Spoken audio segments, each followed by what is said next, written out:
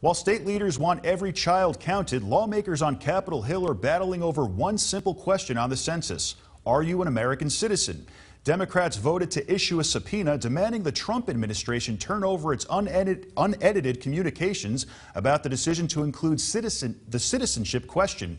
The White House argues the data will help prevent voter fraud, but Democrats say the question may intimidate immigrants who fear discrimination. And undercounting the immigrant population would take away resources from diverse Democratic districts like his. The Supreme Court will hear oral arguments later this month and should issue a ruling next month.